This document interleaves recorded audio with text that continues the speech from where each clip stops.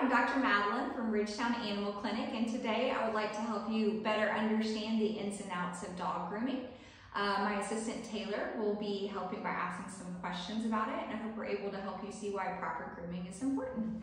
Taylor, what's the first question? So Dr. Madeline, how important are grooming and hygiene for my dog's health? So grooming and hygiene is very important for your dog's health. It's a really good indicator of the overall health of your pet.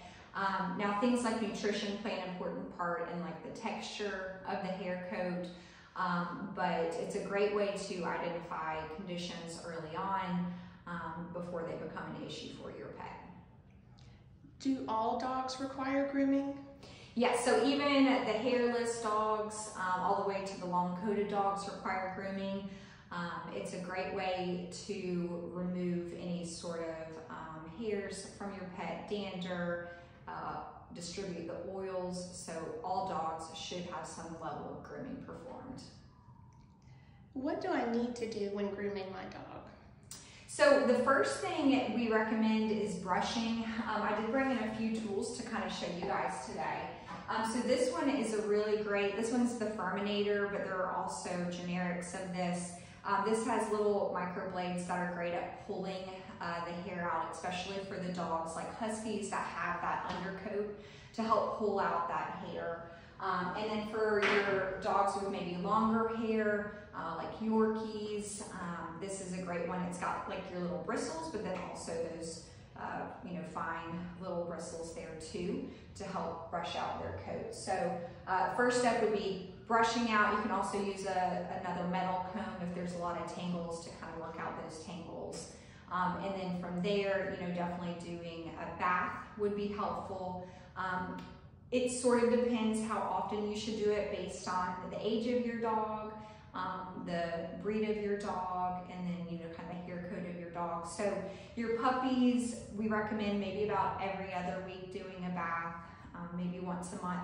Now puppies are also notorious for getting into stuff, so if they need a cleanup bath between those regular maintenance baths, we recommend that you just dilute their shampoo down with some water so it's not full strength, so it won't dry out their skin too much.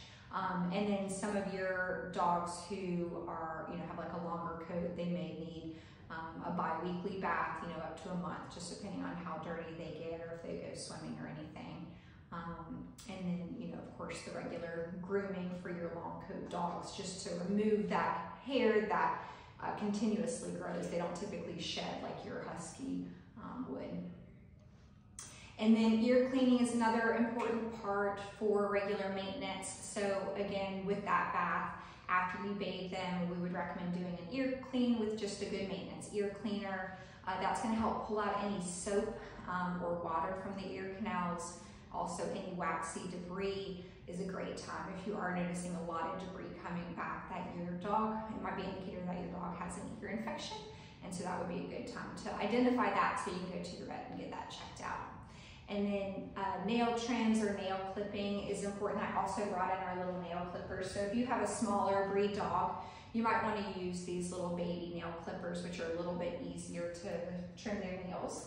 And if you have a larger breed dog, using a more sturdy nail clipper will be very helpful. And when you're clipping your pet's nails, if your pet has white nails, it's going to be really easy to see the quick, which is where that little vessel nerve ends, because it's going to be pink. So you'll want to trim just beyond that. If they've got black nails, it's going to be a little harder to tell. So what we recommend is just trimming back until you see a little dot in the center of the nail, which is going to indicate the quick. If you do accidentally trim too far back and hit the quick, you can certainly use some quick stop if you have this at home, which is just a little powder that you can pack in there. If you don't have that, you can use cornstarch or flour.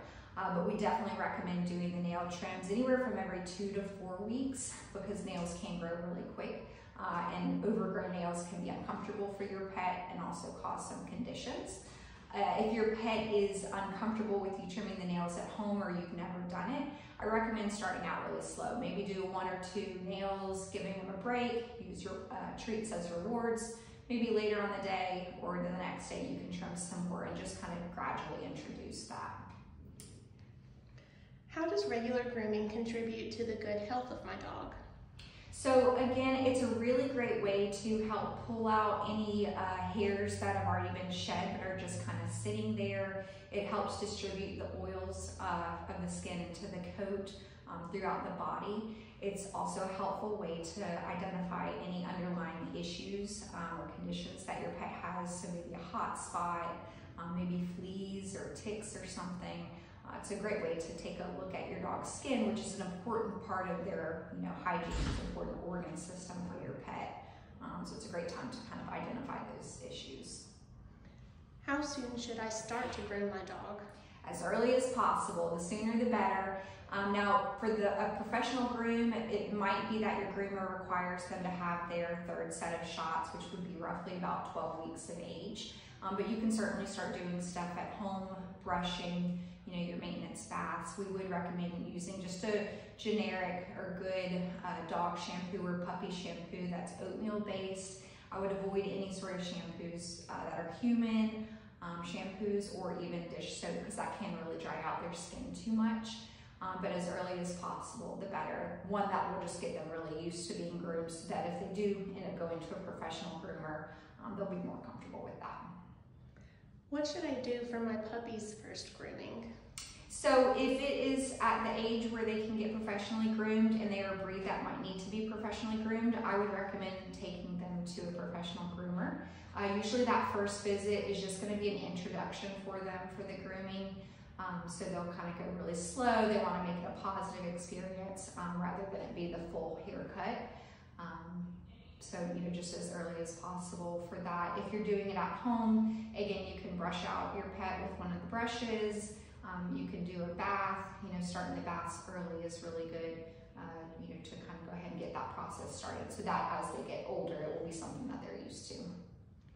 What grooming services does Ridgetown Animal Hospital provide? So actually, Taylor, who's asking these questions, is our groomer here in-house. She is one of our vet nurses, but on her lunch break, she does pet grooming as well.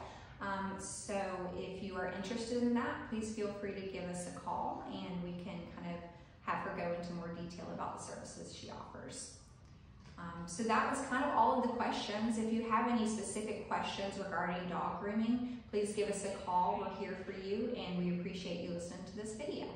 Thank you.